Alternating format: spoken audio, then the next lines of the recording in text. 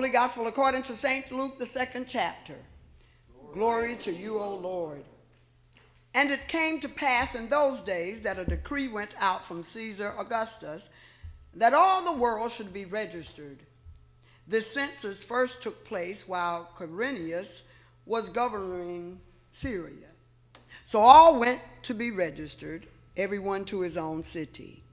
Joseph also went up from Galilee, out of the city of Nazareth into Judea, to the city of David, which is called Bethlehem, because he was of the house and lineage of David, to be registered with Mary, his betrothed wife, who was with child.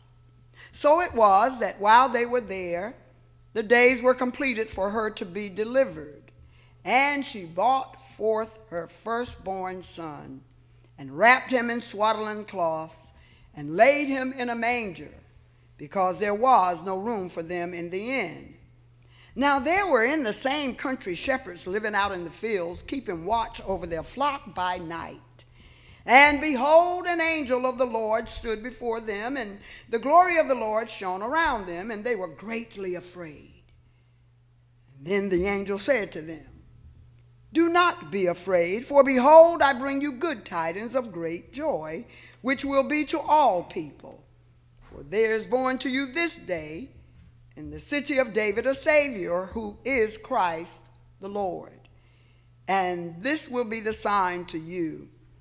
You will find a babe wrapped in swaddling cloths, lying in a manger."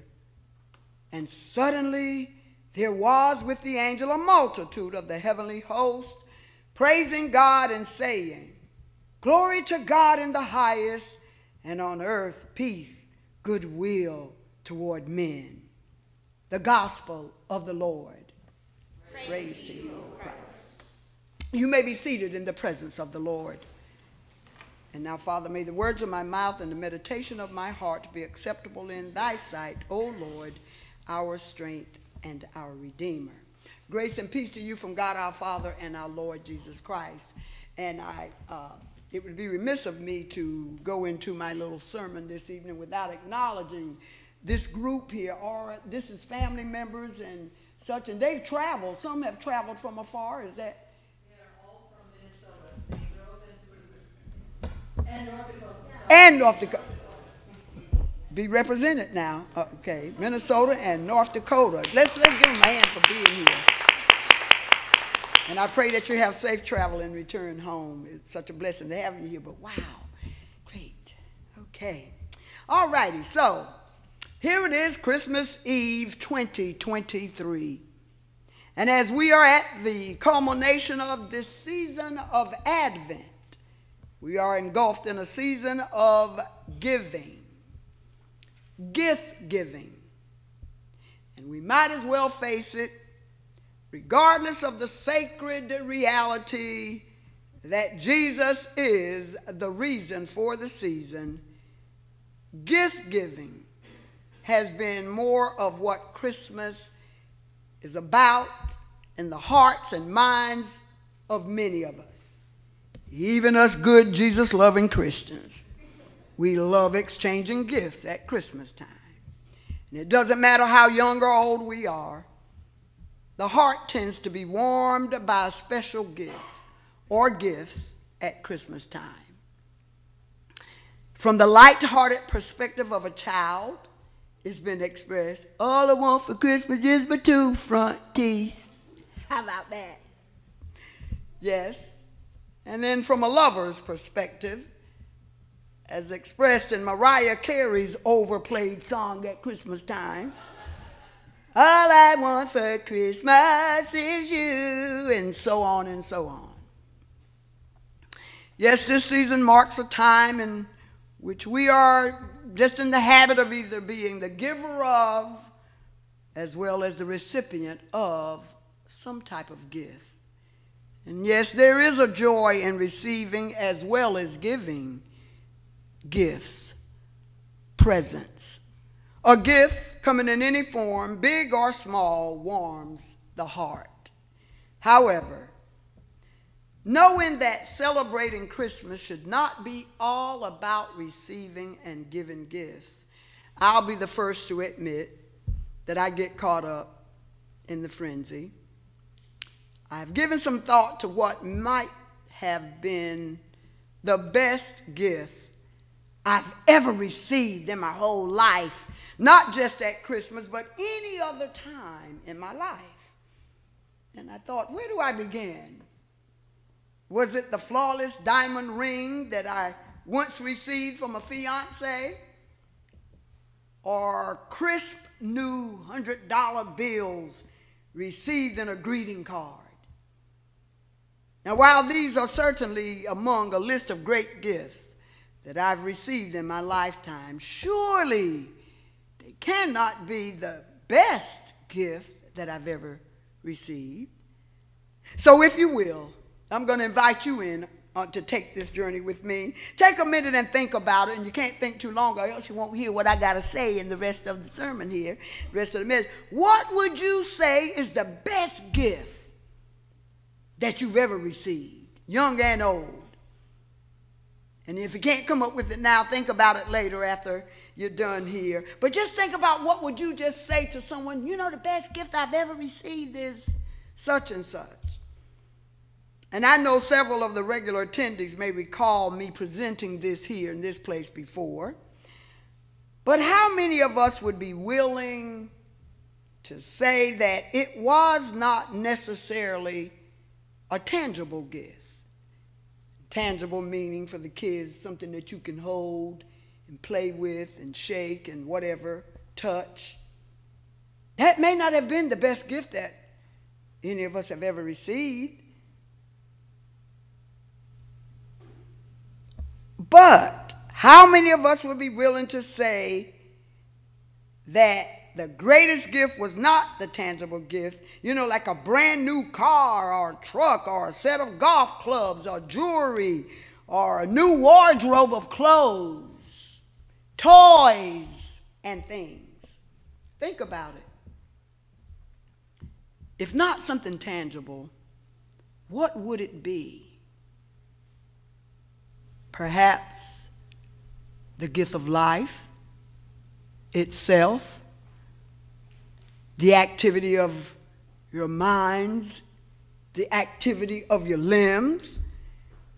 Would we dare to say earnestly that the best gift we've ever received is God's love and saving grace, as referenced in John 3:16? For God so loved the world that he gave his only begotten Son, that whosoever believeth in him should not perish but have everlasting life, eternal life. Well, what do you know? What an awesome gift that is. This, my friends, is really what Christmas is all about. And every year at this time I'll stand and I'll read the lessons, and then I'll go through what the lessons have already told us, the lessons we've heard about old little town of Bethlehem and the baby lying in the manger and Mary pondering in her heart and the angels and the shepherds. But this year I thought I'd talk about the greatest gift. Nevertheless, when it comes down to it, here at Christmas time, we cannot help but to get caught up in the frenzy of exchanging gifts. And yes, we tend to favor receiving tangible ones, like I said earlier. The bigger, the better. So here's another question for you. What is the best gift you've ever given someone in your gift giving? What is the best gift? You know it was your best that you gave them. Several of you may have seen the movie of O. Henry's classic tale, The Gift of the Magi. Anybody familiar with that, The Gift of the Magi? It's a story about this young married couple, Jim and Della, who was struggling financially. As Christmas approaches, they want to give special gifts to each other, but their lack of money drives them to drastic measures. Jim's prized possession is a gold watch, while Della's is her long hair, long, beautiful hair.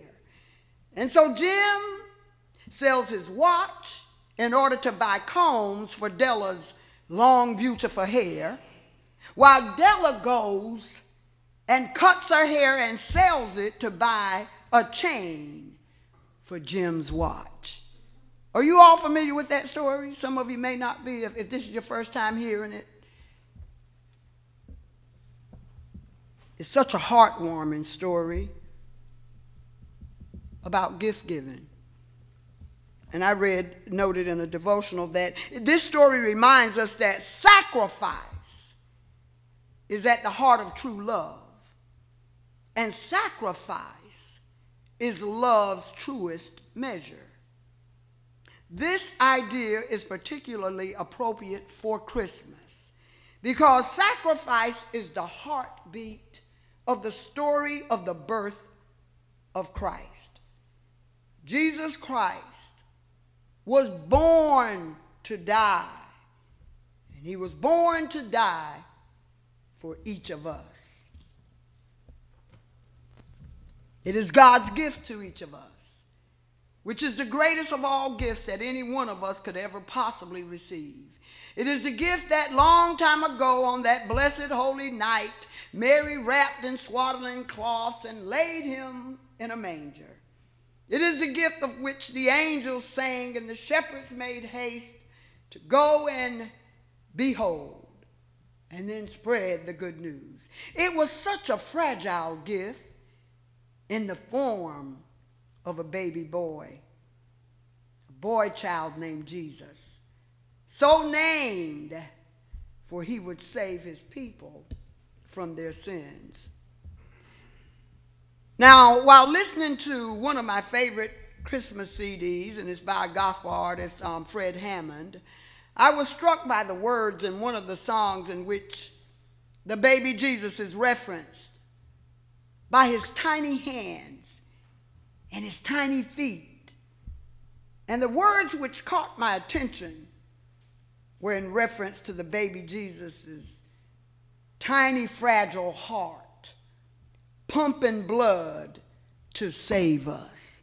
How poetic is that? Isn't that something? His tiny, fragile heart, pumping blood to save us. Wow, and I thought, how deep. Do we dare take that for granted? It brings us face to face with the reality that Jesus Christ was born to die for us, to live from the cradle to the cross. What a sacrificial gift from God, all because God in Christ loves each of us. It is the gift that keeps on giving. My sisters and brothers, is this not the greatest gift, but the bestest gift? And if the teachers here would say, that's not a word, the bestest gift that anyone could ever receive, that you or I could ever receive. And here I'm reminded of the words of another gospel song, a Christmas song by Kirk Franklin. And he says, the greatest gift for me is not under a tree, for the greatest gift is love. God's love. And something rather fascinating I also ran across in devotions is regarding receiving, when we receive gifts of apparel, clothes, things that we can wear. When we receive it as a gift and it's labeled one size fits all, that message is a reminder of the best gift of Christmas. The good news that Jesus is for everyone. One size fits all. The point was proven when the first invitation sent by the angelic choir was to shepherds on the bottom rung of the social ladder. Shepherds were smelly, people that nobody wanted to be around. They were low status. But yet the angelic choir first sang to the shepherds that Jesus Christ was born. Christ is for everyone, regardless of status, financial situations, race, age, or social standing. Christ is the only gift truly fit for us all. God's gift to a dying world is the life-giving Savior, Jesus Christ.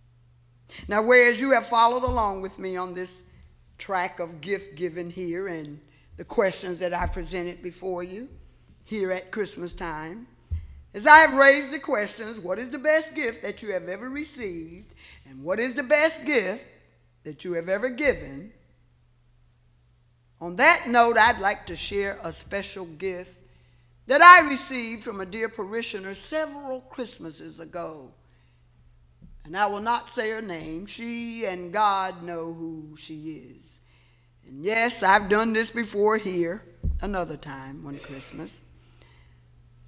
But you see, I get excited over gift wrappings. I love bows and fancy wrap presents. I don't almost like whatever's in it may be okay, but it's the gift wrapping that gets me all excited. Beautifully wrapped gifts. And so that year I find this beautiful box sitting on the table in the pastor's office. And I picked it up. And yes, to my surprise, it was empty. There's nothing in this box. I'm excited over its look. I suppose I would have been very disappointed that there was no tangible present inside it. I know as a kid I'd be crying, where's my gift? Where's my toy? But there was this tag attached to it. And I read the tag, and I'm going to read it for you now. It says, this, and I can't see it here, so it reads, the Christmas present. This is the Christmas present, a special present meant to be placed beneath the tree, nestled among the other gifts. It is our present for the infant king, a royal box meant to be seen and meant to be pondered as Christmas Day approaches. For it is the gift of ourselves, a completely empty gift, devoid of anything good, anything pleasing, anything at all to give a newborn king. And yet, it is the very gift he came to receive. For he who gave everything came to those who gave nothing, that they could receive everything, and he could receive them. This is what's written on this box. Are we willing to say that the best gift we have ever given is the gift of ourselves, our hearts to Christ? You know, like the song, The Little Drummer Boy? It's not scriptural, but it lifts up the idea of giving back to God what God has given us, our talents and gifts and worship and giving and benevolence. The little drummer boy had no fine gifts to bring, but he gave what he had, his talents. He played his drum saying, I played my best for him, ba-rumpa-pum-pum. Playing his drum was the best gift that he could give the king.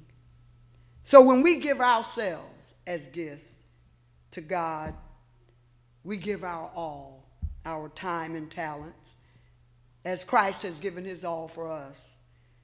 God gave us the best gift, and so we give back what God has given to us. So lastly, in closing, and finally I'm going to close, in the spirit of celebrating the birth of Jesus, our thanks and praise are somewhat happy birthday, Jesus wishes.